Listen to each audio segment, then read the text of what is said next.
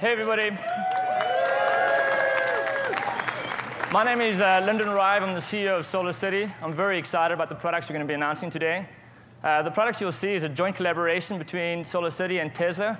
I want to thank the team for really putting this together in such a short amount of time. Really appreciate their help in getting this done. But to really understand the vision, let's welcome Elon Musk.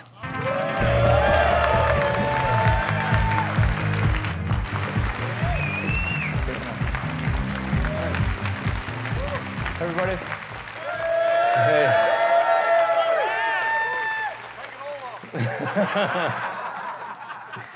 Yeah, no fuzzy jacket this time.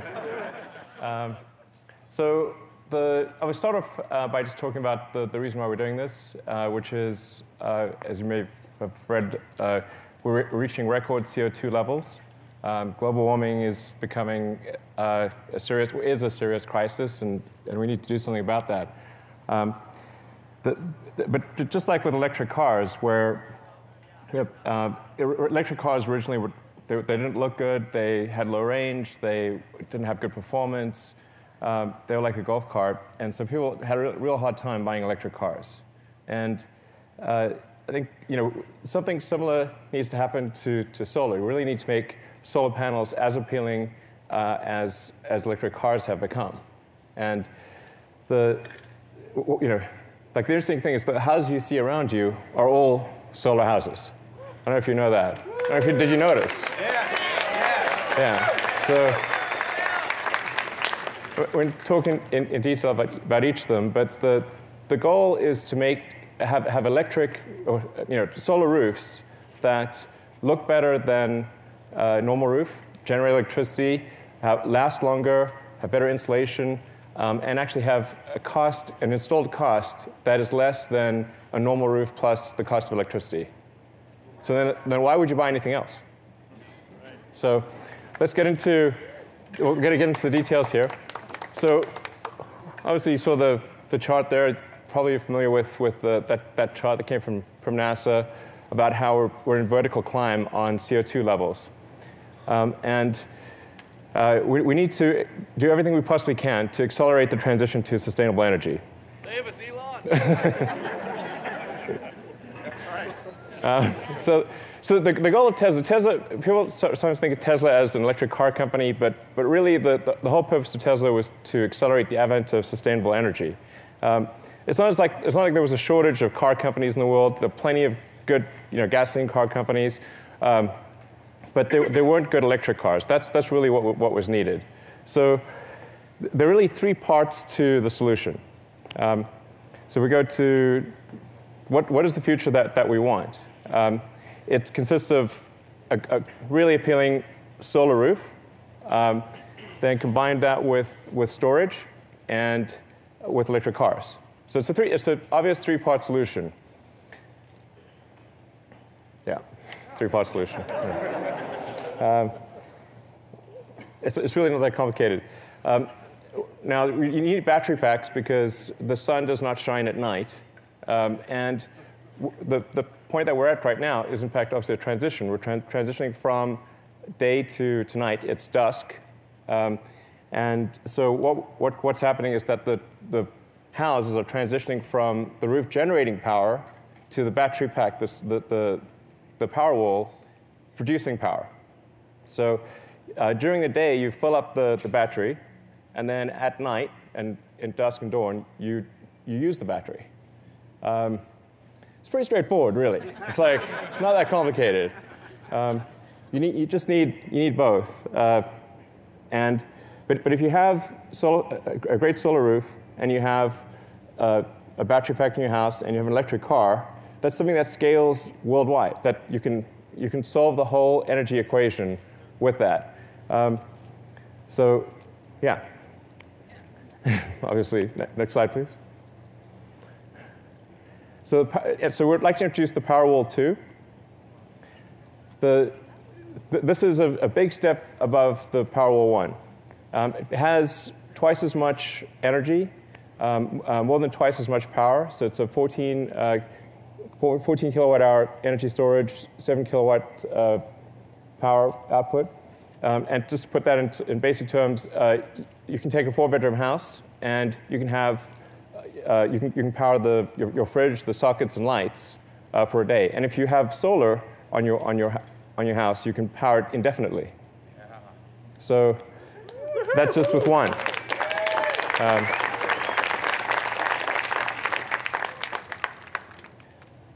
And then on the utility side, we've got the Power Pack 2, which similarly doubles the energy. So it's a 10 kilowatt-hour capability, 50 kilowatt power output.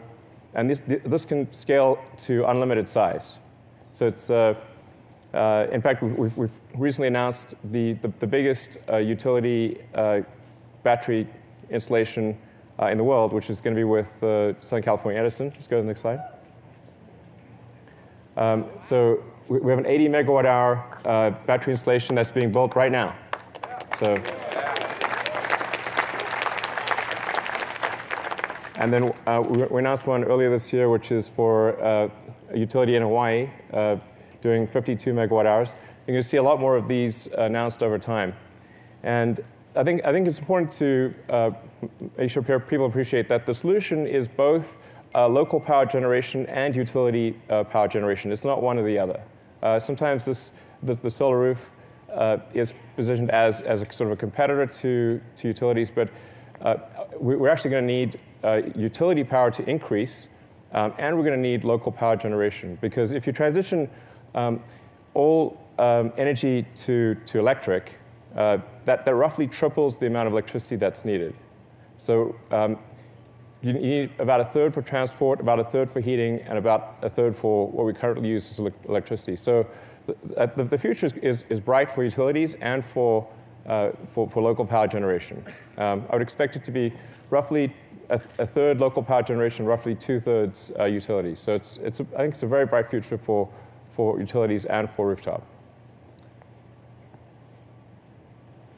So let's take a look at some of these roofs. As I mentioned earlier, what we're really looking for here is how do we have a solar roof that is better than a normal roof, that looks better, lasts longer, has better insulating effect, and where the cost of roof plus electricity is less than that of a normal roof. Now, this is sort of the integrated future. You've got an electric car, a Powerwall, and a solar roof. And the key is that it needs to be beautiful, affordable, and seamlessly integrated. And then if all those things are true, why would you go any other direction?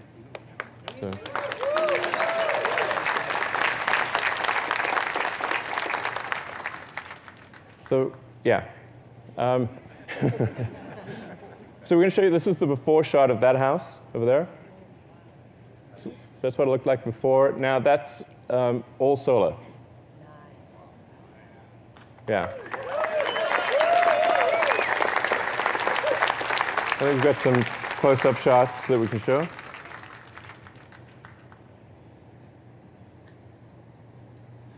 And if you look carefully, you can actually see the solar cells behind the glass. So this is a textured glass tile. If you look carefully, you can see the solar cells. Yeah, you can see that. So we have a malfunction on the LED. So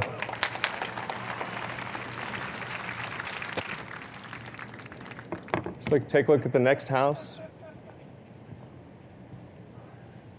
Right, so that house is also solar, and that's a sort of a style of a French slate, which is one of the hardest things to do. It's considered one of the best roofs you can possibly do as a conventional roof. So we said, well, can we make a French slate roof that's solar that looks as good or better than a conventional French slate roof? And we're able to do that as well. That's done with hydrographic printing. So each tile is unique. So it's the production process itself makes each tile special and unique. It's sort of special snowflake tile. But the nice thing is that no two roofs will be the same. So it's not just cookie cutter. You can take any two roofs like that, and they will look different. because they are different. So.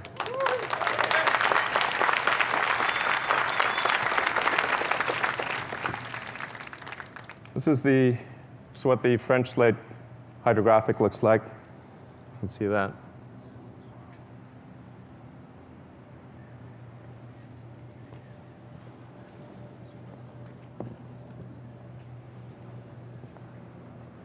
And then the third house is really transformative. Because believe it or not, that's what it looked like before. So we changed the roof, and it was like, whoa, we put that roof on, we've got to change the house too.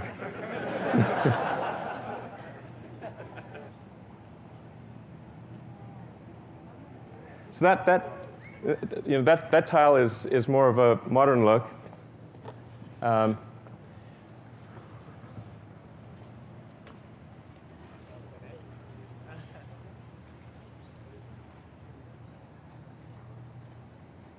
And here you can really see, as the angle changes, that you can see the solar cells.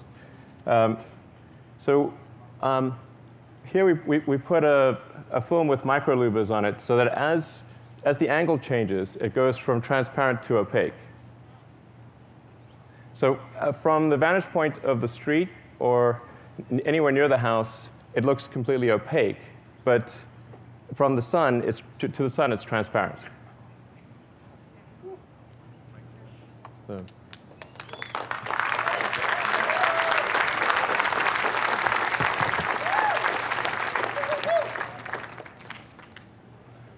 And then probably the most surprising one is the Tuscan glass. So this is also solar panels. We put two versions of the Tuscan glass approach. All of the dark tiles have solar panels. So we interleave dark and light, and then the dark ones are the ones with solar panels.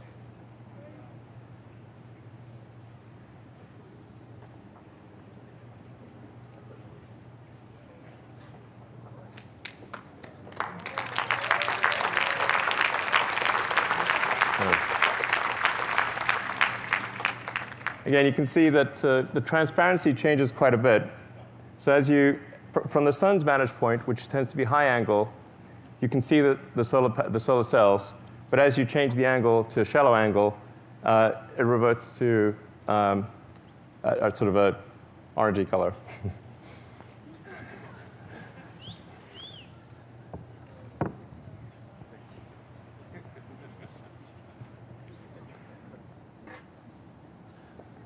So one of the other advantages of glass is that we can actually make it a lot tougher and last a lot longer than a conventional roof.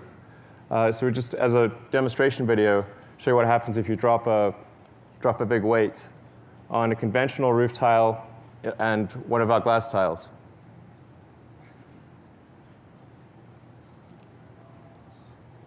So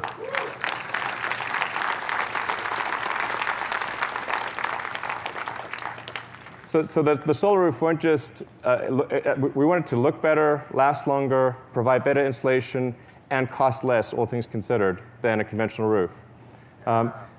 There's still a huge market for the current solar systems, because if you're building a new house or you're redoing your roof, then this is the way to go. But if you have a new roof, then you'd want to put solar panels on that roof. So there's two very distinct markets, and there's about 4 to 5 million new roofs in the US every year, and I think 20 times that number worldwide. So you can imagine over time, as people replace their roofs with solar roofs, that the whole neighborhood everyone would have solar. Like why wouldn't you? Over time, every house would become a solar house. And it's a neighborhood where the aesthetics actually get better. So where you look around your neighborhood, and that's what you want to have happen. So I mean, the key is really to make solar something desirable, where if you install a solar roof on your house, you're really proud of it. You want to put it on the most prominent part of the house. You want to call your neighbors over and say, check out the sweet roof. It's like not a phrase that you hear often. But that's the key to it. People really care about their homes. They love their homes, and they really want them to be better. And I think taking this approach, it can be. So that's where we're headed, and I hope you agree that's the future we want. Thank you.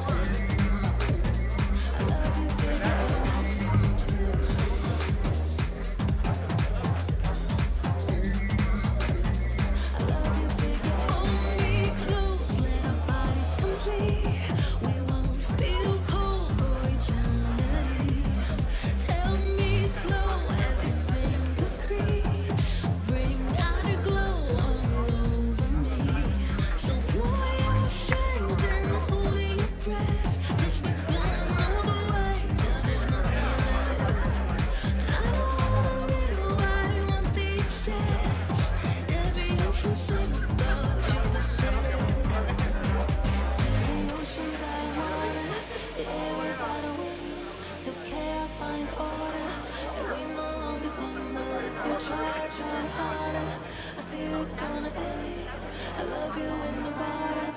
I love you, figure eight.